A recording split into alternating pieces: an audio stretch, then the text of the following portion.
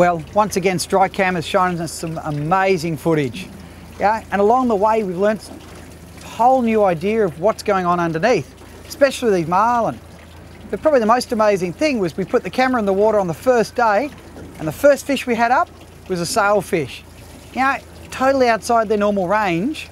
We're a bit shocked at what we saw, but it really highlights the fact of these cameras are showing us what's going on, and it's totally different to what we thought. And to see the sailfish coming up and smacking the lure and missing it makes you wonder how those guys ever get a feed.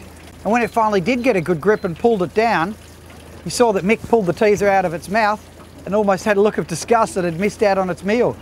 But you'll notice that it didn't disappear. It went down and dropped over and had a look at the other ones. And that highlights the fact that even though you can't see the fish out the back, they're still most likely there, so treat them as though they're there. Now, another really interesting point we had was when we had two stripes up. Strikecam showed us there were two fish there, and what that highlights is that in trailer boats, once you hook up one fish, keep the gear in the water, because it may have actually been two fish that were hitting it.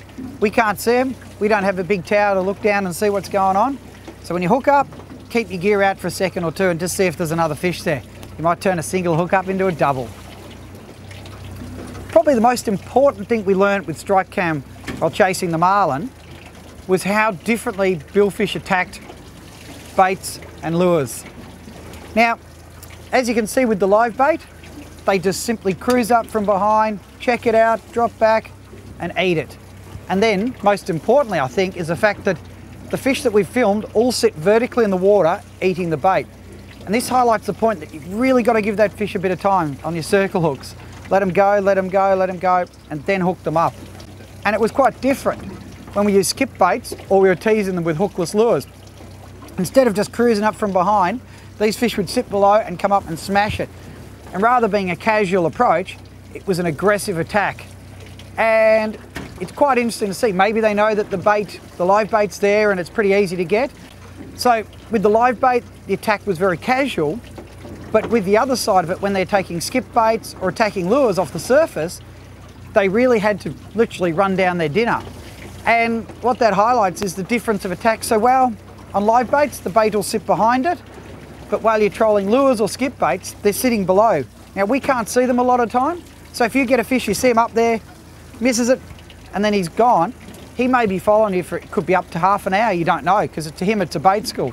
So even though you've lost a fish, probably, or seen a fish, try turning the wheel, because we quite often saw, as you saw on the camera, they'd come screaming up again.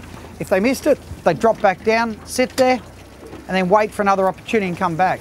So just because you can't see it, doesn't mean it's not there. Now, it wasn't just marlin and sailfish that we filmed during Strikezone bill fishing. We also filmed a pretty decent tiger shark. And despite what everyone says about them being aggressive, mindless eaters, this fish was pretty shy, and as you can see, he stayed well back. But it highlights the fact that these are meant to be deep water fish, and he's sitting right up there on a surface bait. So it shows when you get the bait up high, there can be just about anything around. Now, while the tiger shark was pretty docile and really didn't show much aggression at all, there was one other fish that showed a hell of a lot of aggression, and that was a mako shark. Now you remember back in Strikezone live baiting, the very first one we did, we filmed one in Sydney Harbour, and it bit the camera and was pretty nasty about the whole thing. Well, we've gone one step further for you this time. This time, the shark has actually grabbed the camera and tried to swallow it. And all you can see is looking out through his gills. And it just shows how aggressive these fish are. But what is really interesting is the fact that none of them have eaten the live bait. We filmed 3 makos now, and not one of them has tried to eat the live bait. On the other side, they've all wanted to eat the camera.